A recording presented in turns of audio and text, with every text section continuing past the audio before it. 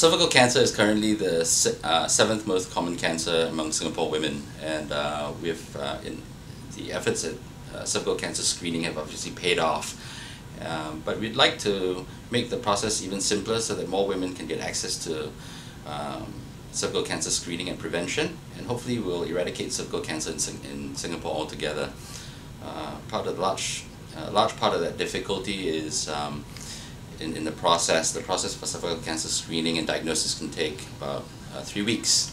So in our efforts to innovate healthcare and provide better care and more innovative care for our women, we decided to collaborate with the Department of Bioengineering to see if we could find a more innovative solution for our patients that was faster, more efficient, less invasive, and also more accurate. And that's where Prof. Huang, my colleague, comes into the picture.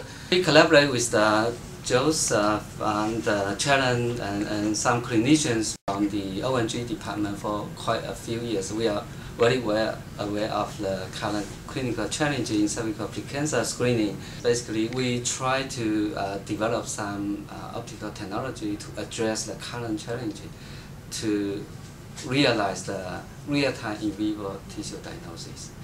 So we developed this very small confocal Raman probe. Basically, this kind of technology can use the light, shine to the tissue, and then we pick up the scatter light from tissue and to analyze those scatter signal from tissue and to realize in vivo tissue diagnosis.